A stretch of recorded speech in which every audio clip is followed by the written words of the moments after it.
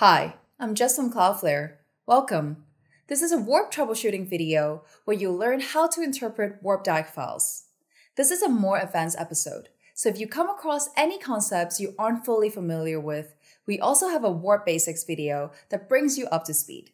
And as always, our support team will be here to help. Here's what we will go through. What are warp-diag files? How to download and navigate the warp-diag files? Warp status file, warp settings file, daemon.log file, and a few additional tips for analyzing them. Let's get started.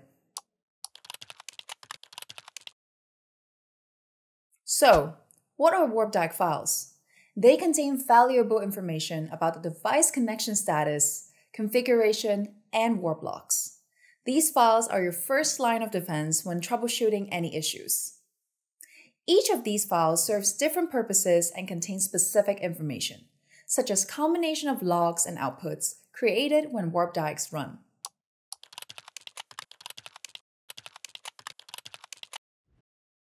Now, where are the warp-diag files? When warp is installed, a command line tool called warp-diag is also installed. Simply running the command warp-diag in a terminal will generate a zip file and place it on the user's desktop. Each time warp-diag is run, a new set of logs will be generated. And now we can start by unzipping the file produced by warp-diag and opening its content in a text editor. I'm using VS Code here, but any other text editor will also work. In this video, we'll only look at 3 particularly useful ones for initial troubleshooting: warp status, warp settings, and daemon.log. So now I'll walk you through each of these files and tell you why they're useful for initial troubleshooting.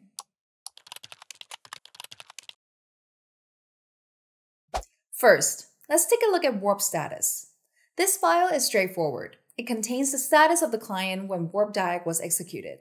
The connection status is useful to know when you're analyzing any files that are outputs of common command line tools, such as listing interfaces, printing the routing table, and current DNS configuration.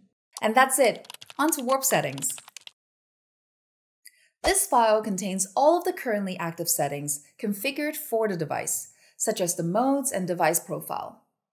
This file can help verify if the settings you're making in a dashboard are actually being applied locally. We should always check this file to see if there are any unexpected values.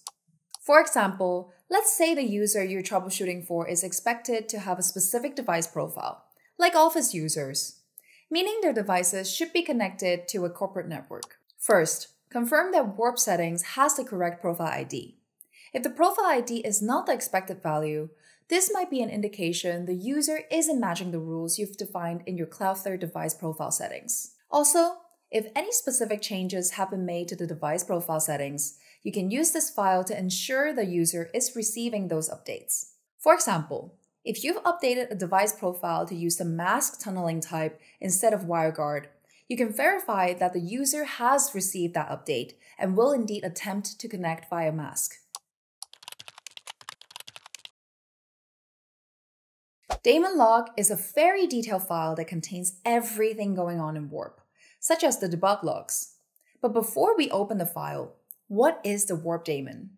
It's the background process of warp, also known as surface depending on your operating system. When warp is installed, it's installed as both a daemon, the background process, and as a GUI, which is the interface you see here. The GUI, warp-diag, and warp CLI can all communicate with the daemon. There are multiple daemon.log files and they're named chronologically.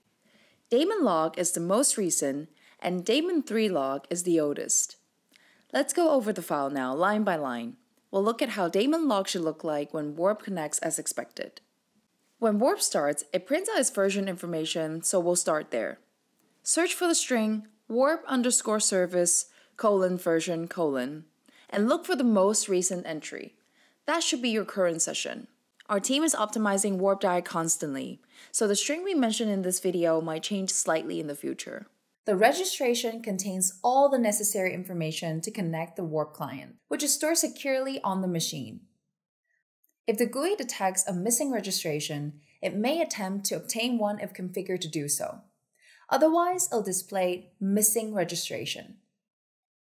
Once the registration is loaded, Warp will attempt to connect, but only if configured to do so automatically. Otherwise, it will only attempt to connect if it was previously connected. After registration, Warp will then retrieve the device profile remotely via an API. This includes the device configurations and mode that will be used. It's very important to be aware that the device profile can be further influenced by a local configuration file, which is used by an MDM provider such as Intune or Kanji. For more information on Cloudflare MDM configuration, you can refer to our documentation. At this point, which components connect is determined by the mode. If the mode contains the tunnel component, for example, secure web gateway without DNS filtering, we'll see initiate warp. If the mode contains the DNS component, like gateway with DOH, we'll see initiate DNS. If it contains both, like gateway with warp, we'll eventually see both. Let's now review each. Starting with initiate warp for modes with the tunnel component. The tunnel component includes a firewall. It starts off by allowing the tunnel endpoint through the firewall and attempting to connect it. When connecting the tunnel, Warp attempts to connect to both IPv4 and IPv6 at the same time. This makes sure the end user will be connected as fast as possible, and this process is called happy eyeballs. Once connected, a network interface is created, and it begins the task of updating the routing table and the firewall according to the exclude or include split tunnel entries.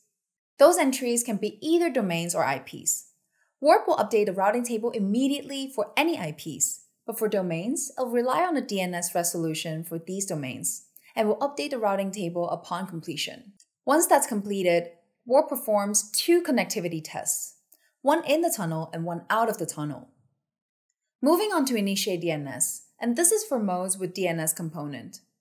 For DNS, Warp will set itself as the default DNS global provider and forward all DNS requests to Cloudflare via DNS over HTTPS, or DOH.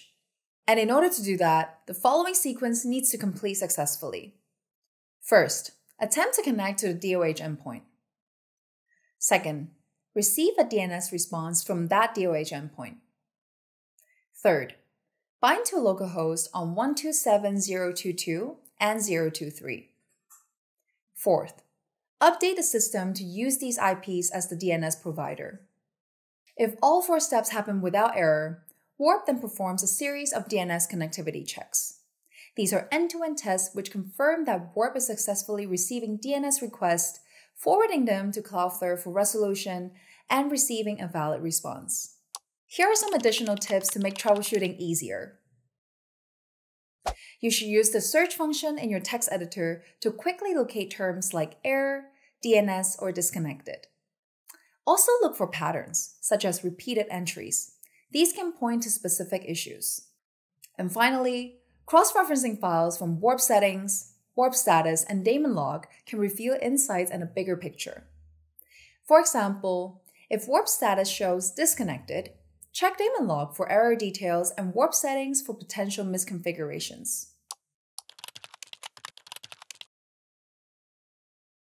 There are other files that provide more specific information depending on your issue. Our team is optimizing warp-diag constantly, so you might find more files in the future. For an updated view on what you can find in which file, check out our troubleshooting guide. In our next videos, we'll dive into the top 3 common issues users face. If you're still experiencing issues after following these steps, don't hesitate to reach out to our support team. We're always here to help. Thanks for watching and see you soon.